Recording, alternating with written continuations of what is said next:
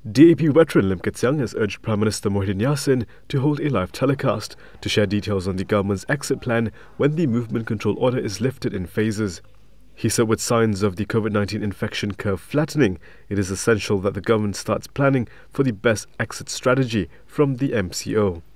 In a statement today, he said the world needs to accept the reality that it has to learn to live with the COVID-19 disease for the next 12 to 24 months until an effective vaccine is developed and widely available, as no country can survive an economic lockdown for a year, let alone two. Kit Siang also said Parliament must meet to specifically address the COVID-19 pandemic as well as the public health and economic crisis it has created for Malaysians. The Iskandar Puteri MP pointed out that various state assemblies have met and questioned why Parliament is being emasculated and marginalised. He said Malaysia should not be like the UK, where different ministers are working on their own exit plans, with the absence of Prime Minister Boris Johnson, who is recovering from COVID-19.